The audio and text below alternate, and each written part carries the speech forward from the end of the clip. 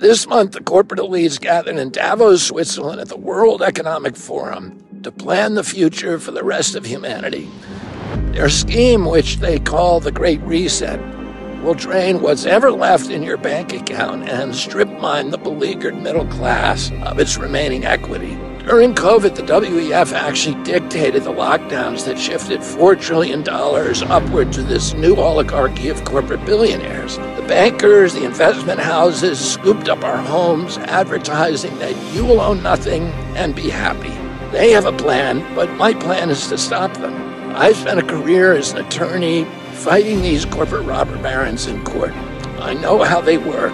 I'm familiar with their impulses to commoditize our lands, our waters, our homes, even our children, and our workers and our public health. I've proven that I can beat them again and again and again and derail their schemes. They spend billions in advertising and propaganda to make us feel powerless. But they've underestimated the power of we the people. When you donate to my campaign now, whether it's $1 or $5 or $100, you're letting them know that we're not going to take it anymore. Our FEC fundraising deadline is January 31st. So please donate today.